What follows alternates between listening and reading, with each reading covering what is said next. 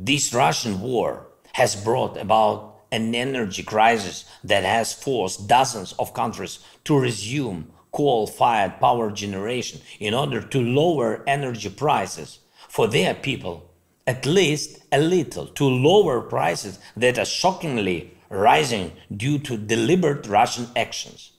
The Russian war brought an acute food crisis to the world, which hit worst those countries suffering from the existing manifestations of climate change, catastrophic droughts, large-scale floods.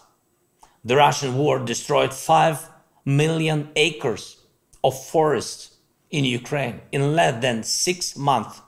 Not every country in the world has such an area of forest that were burned in Ukraine by Russian shelling. There can be no effective climate policy without the peace on the earth, because in fact, nations are thinking only about how to protect themselves here and now from the threats created in particular by the Russian aggression. Russia needs to shut the guns and hide its missiles so the world finally hears what we can all really do together to save ourselves from the climate disaster. All of us in Europe, Africa, Asia, America, Australia.